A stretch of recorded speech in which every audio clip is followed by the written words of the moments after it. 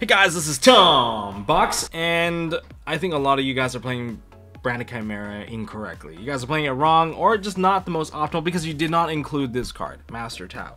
This card is insane for the Branded Chimera line because it offers you so much. A lot of people have misconceptions about this card, but we're gonna go over this in the lines that we can make with this card. There's 4 different lines, 4 different plays I'm gonna showcase to you guys that help me secure the top 8 in the OTS Store Championship. I had the choice between playing Rescue Witch, which I'm way more comfortable with, and then I decided to try Master Tao. And you know what, now that I got some level of result with it, I can give you guys my finding and some of the things I would change along the line. So, you know what, we're gonna start with a deck profile, deck list, but then I think most of it you want to focus on is on the combo and the explanation there, and hopefully it will open your eyes on, you know, different things you can do with Branded Chimera, and it's not as linear as you guys might think. So starting off, I just want to go through this quickly because I want to show you what I did, because I'm gonna tell you right now, my journey to top 8 in the OTS Store Championship was the biggest struggle I've ever played in. And yeah, I ended up getting hitting the top 8, and then I died in the top 8 round, which is a little unfortunate because like I bricked 7 games, and it's like not like the deck's fault. I guess it kind of is the deck's fault, but like it's not the deck's fault. But here's the details of the deck list: 3 Mirror Sword Knight, 3 Kodal, 2 Fallen Albaz, and then 2 Big Wing Berfament, Master Tao the Chanter. This whole video is all about Master Tao the Chanter. This card won me so many games. I think if you're not playing it, you're crazy, and I'm going to read that card in a second. 1 Aluber because I played the branded opening. The end of Anubis, I drew you way too many times. It also backfired on me once or twice because my opponent went to dark and summoned it back on their side of the field. It was, I don't know if I want to main deck this anymore. There's also a triple Gazelle. This is my favorite opening card now. I like to open this card more than Mirror Sword Knight, and I'll show you guys in the updated combo, which is a little bit safer against Ash and ends on a way bigger plus.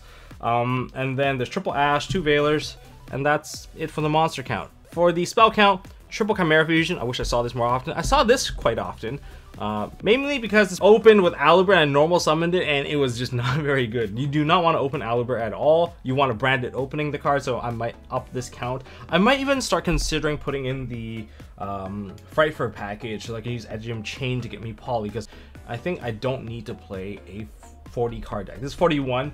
I don't think I need to play 40 card because there's so many hand traps right now. I think I need 3 engines to go with it, so that even if they hit me with an Imperm and an Ash, I still get to play. And I think to do that, you need to push this deck above 40 so that you can get that level of consistency.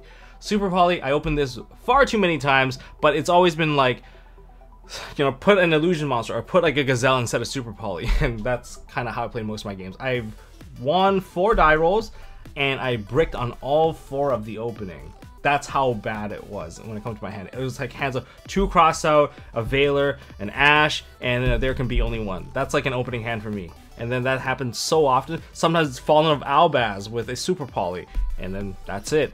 You just gotta run with it. It happens so often to the point where the judge was like, dude, your hands were atrocious. I don't know how you actually managed to pull that off. In other words, even if you brick sometimes, you can still play out of it. In terms of everything else, triple Super Poly, 2 triple attack.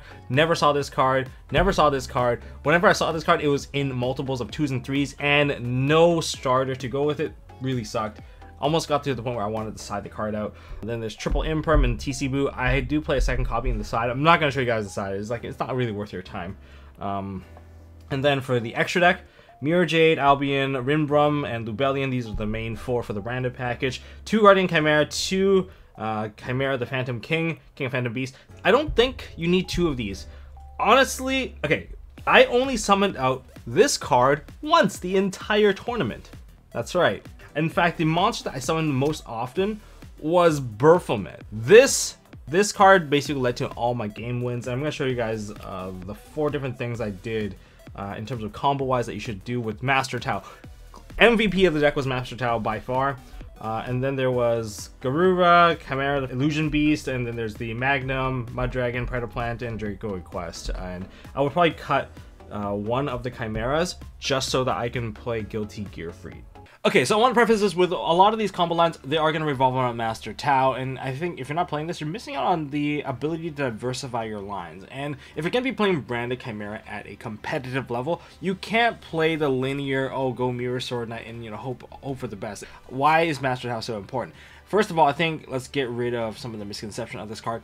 this card only locks you out of the graveyard for Illusion Monster. Your extra deck and your main deck, they can still summon out alternative types away from Illusion. And you only really summon out during your opponent's turn the alternative monsters thanks to the Chimera monsters. Alright? And therefore, this card is equivalent to, say, a Preventer in Rescue Ace, because as long as you can put this into the graveyard, Fallen of Albaz, Super Poly, put it into the graveyard, boom, instantly you get yourself another free monster. That said, let's take a look at the first combo line here. First combo line, we're looking at Gazelle and Mirror Sword Knight. Which one do you start with? You know, you guys can take a pick.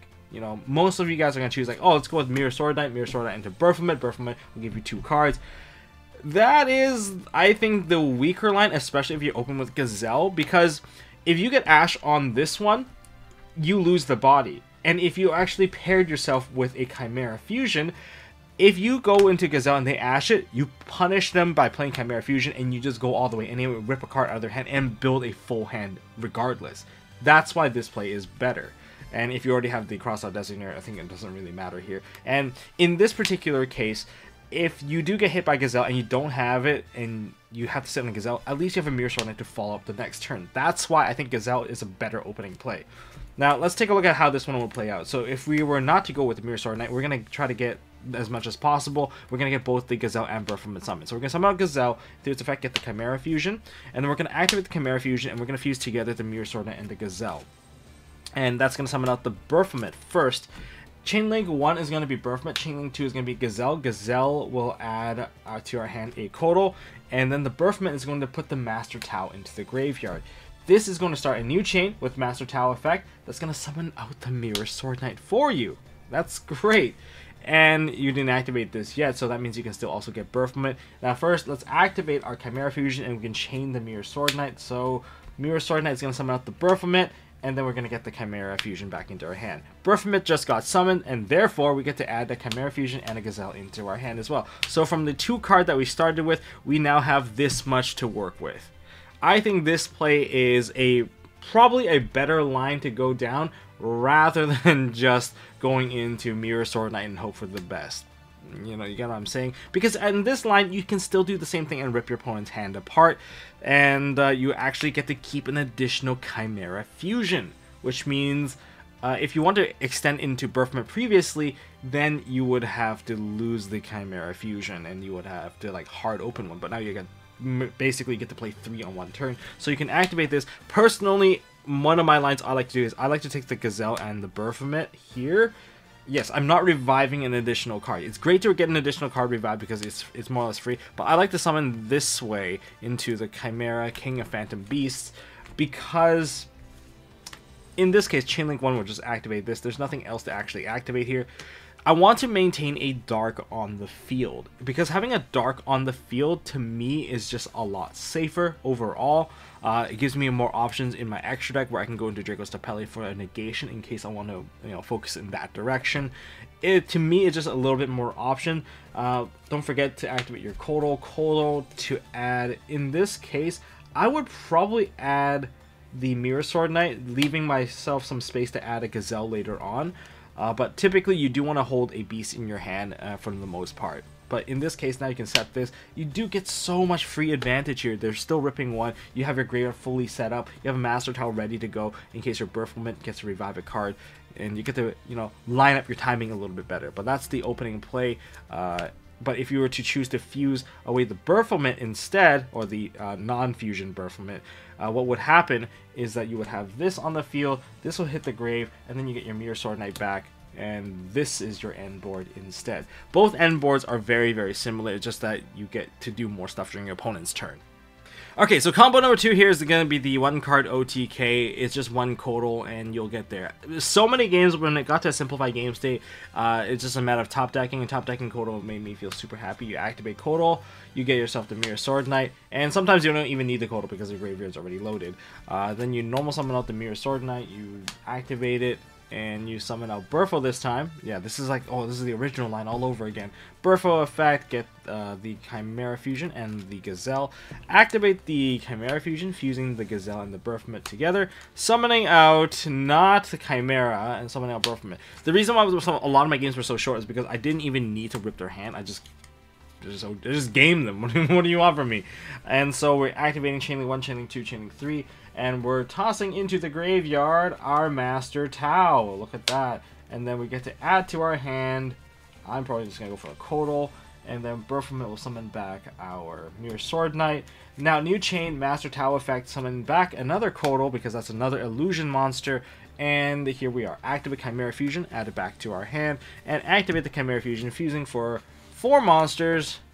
And that gives us Chimera, the Illusion Beast. Yeah, that's right.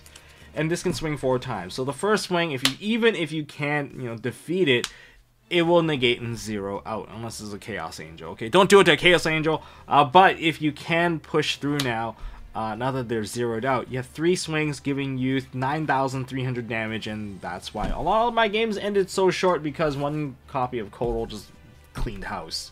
Okay, so on occasion, you're going to be given lines that give you both your Branded Fusion and your Kodal, and you want to maximize on it, and you don't want to just end on a board where you have just an additional monster. That's cool, it's good, it's a disruption. But if you want to maximize your follow-up, this is what I did. And I actually took, I think, 3 games just from this particular play. So if you go for the Branded Fusion line, you have to have Branded Fusion. Some people will negate it, some people won't, but we're dumping into the graveyard the Gazelle and the Albaz, okay? And we're going to expect maybe we're going to get hit by an Ash, especially when we get to the point of Mirror Sword Knight, alright? So we summon out Rimbrum, alright? Let's get him out. Activate the effect of Gazelle.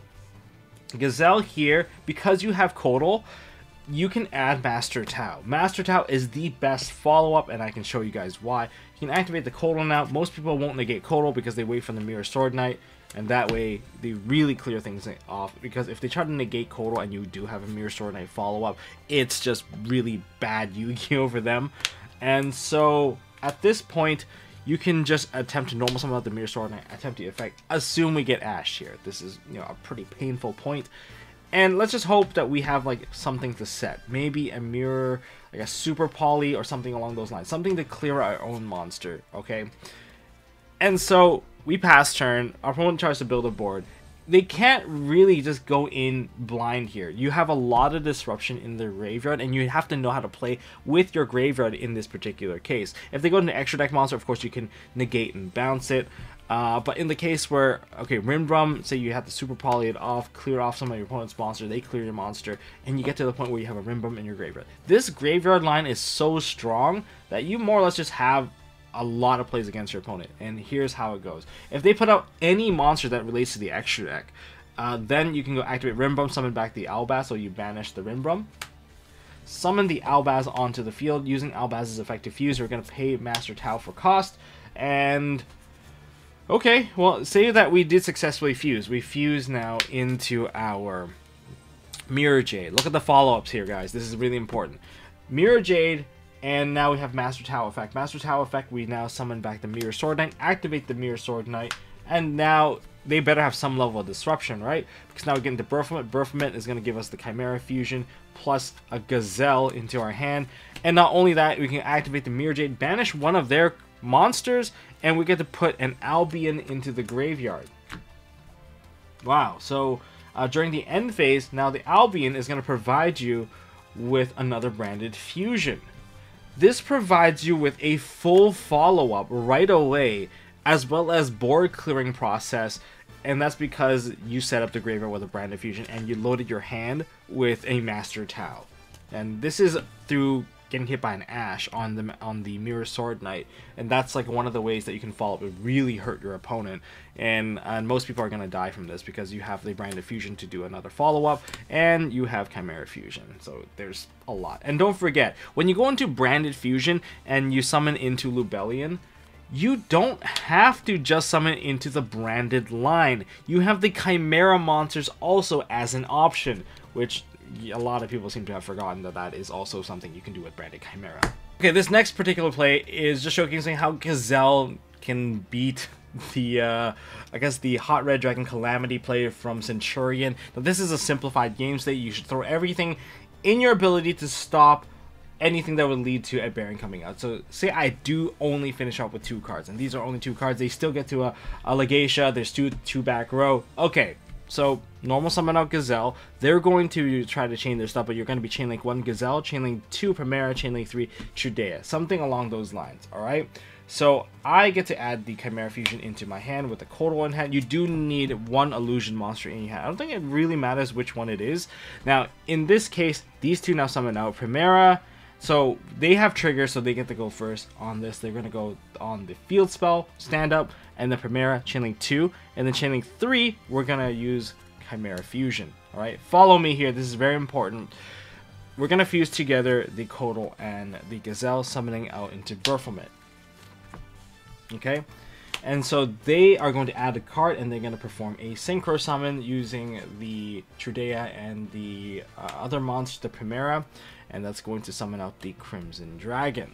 Now, note, we have triggers now, so we get to go chain link 1 Berfelmet, chain link 2 on the Gazelle. Gazelle's going to add the Master Tao into our hand, and our opponent will probably not trigger the Crimson Dragon here, because it's really bad to trigger the Crimson Dragon. And let me just load my card, the Mirror Sword Knight, because if they were to chain link 3 onto this particular play, they would not get the effect of the Hot Red Dragon Archfiend Calamity, because that's chain link 3. That is a when trigger, and it can miss timing, so it has to wait. But by the time it's done waiting, you have a Mirror Sword Knight dropped into the graveyard thanks to Berfelmet, because this was chain link 1, and then the chain link 2 added this.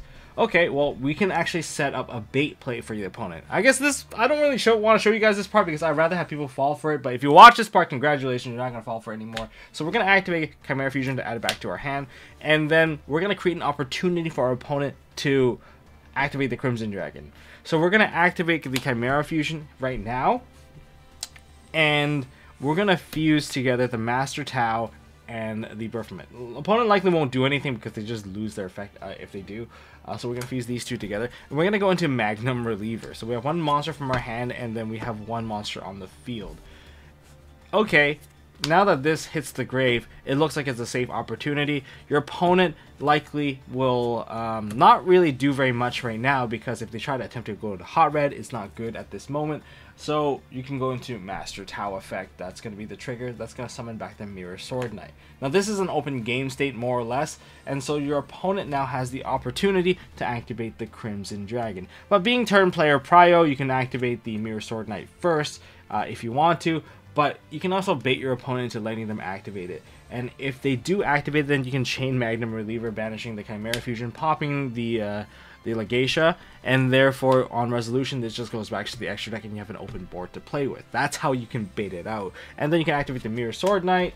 Mirror Sword Knight summons out Berfelmet. Berfelmet never got summoned this turn, so activate the effect, get the Chimera Fusion, get the Gazelle, activate the Chimera Fusion, and you can go as far as to take these two and start doing a little bit of hand ripping against your opponent into the King of Phantom Beasts. And you can even activate this effect if you really need to, but if they didn't do anything. But for the most part, once the Chimera Fusion hits the graveyard, you can activate the effect of Magnum, the Reliever, put this to the bottom of the deck and draw a card as well, so you can use it as a way of getting follow-up. And that's how you can kind of break some of these boards. That's all I got for this video. Hopefully I inspired some of you guys to see, hey, Branded Chimera is actually not that bad. There's many different things that you can still try out with the deck. I wish I could fit like Nightmare Magician in here. That's one thing that I do regret. But one thing I do recommend is if you're going to go into the build, try out a line that has, or a build that has maybe 45 to 50 cards. It's such a hand trap heavy format that I wish I had tried, say, the Edge Imp package with the Fright Fur Patchwork. That's one line I wish I tried a little bit more of. I think we could also increase the branded opening. I did not like opening Aluber, so I might try to cut that and maybe swap that for the Horus package. Horus package is really good. It naturally has a beast in there, which would be Dua Mutef. Dua Mutef is also water, which also makes the Super Poly even better. There's a lot of things to explore there, so definitely don't miss out on it. There's also the Runic package you can try, because Slipnir is also a beast. I think there's just many opportunities to kind of make the deck better, and if you want to hand rip your opponent and just have, like, you know, layered interaction, then you can try the Runic line as well. That's all I got for this video. Hopefully, you know, you guys enjoyed it. If you guys did, hit that thumbs up, hit subscribe, ding the notification bell, check out msttv.com, and I'll see you guys all in the next